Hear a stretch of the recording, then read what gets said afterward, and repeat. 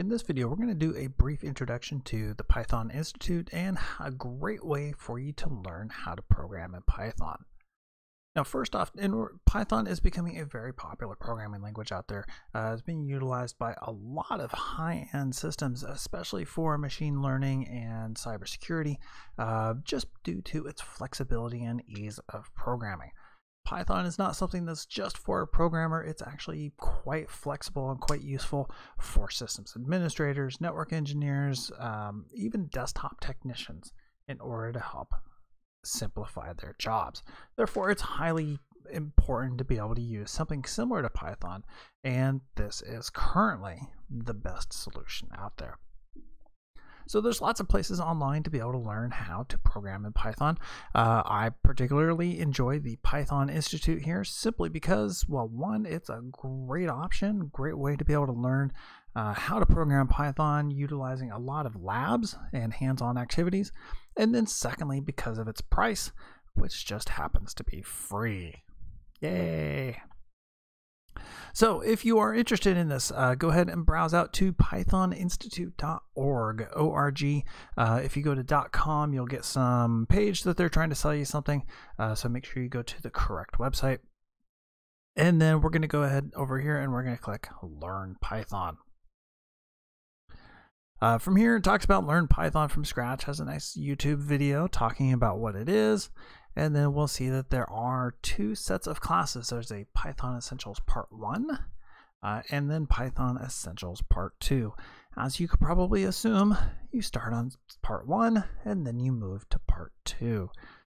So in order to sign up for these, what you do is just click Go to Course Page. And then this takes you to an enrollment page, and you can just go ahead and click Enroll for free. Here, when this page shows up, excuse me, it was supposed to look like this. When this page shows up, go ahead and enter in your password and username and information. It will then send you an email for confirmation, and when you have confirmed, you'll have to come back in and log in, and you will see a page similar to this. Up at the top, you'll see that there's a tabs here: Study, Certify, and Exam History. When I'm under Certify, it talks about the certification exams I can take, some of which I can take online, some which have to be in person. Exam history, if you've taken the exams previously.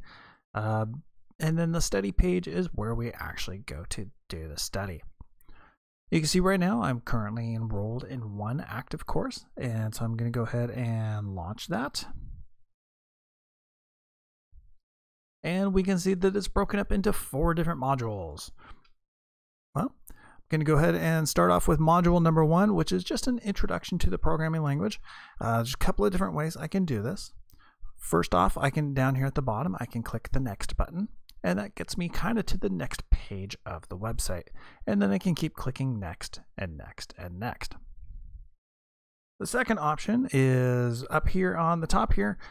This guy right here allows me to, again, click back and forth. So just like the next and previous buttons, if I click on these little chevrons up here, that takes me to the next page as well. Or I can click back as well. Additionally, there's this little, I believe this is called a hamburger menu on the left-hand side. But if I click on, then a little menu bar flies out, and I can see this says I'm currently on page 1.1.2.3, which I see right here, 1.1.2.3. Even tells me, hey, this is where you are right now.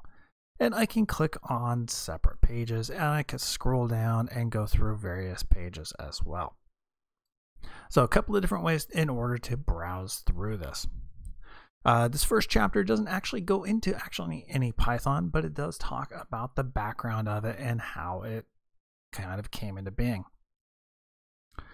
And then over here on the right hand side, there is a sandbox tab that if I click that, that will actually open up a Python sandbox for me to where I can type in some Python code.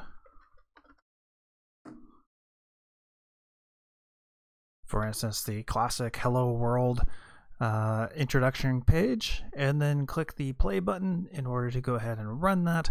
And then we'll see down at the bottom in the console section that it ran ran the code that I typed in, and then back to the course. So that's the first section. Go ahead and make sure you read through it. Like I said, it talks a little bit about the background of Python, but also talks about some of the common terms you might hear as we're going through here. For instance, compiled versus interpreted code, who created Python, why it's called Python, Ministry of Silly Walks, and everything. So read through that, and then in the next video, what I'll be doing is I'll actually be start jumping into some of the labs that are in Chapter 2, and we'll be walking through them together.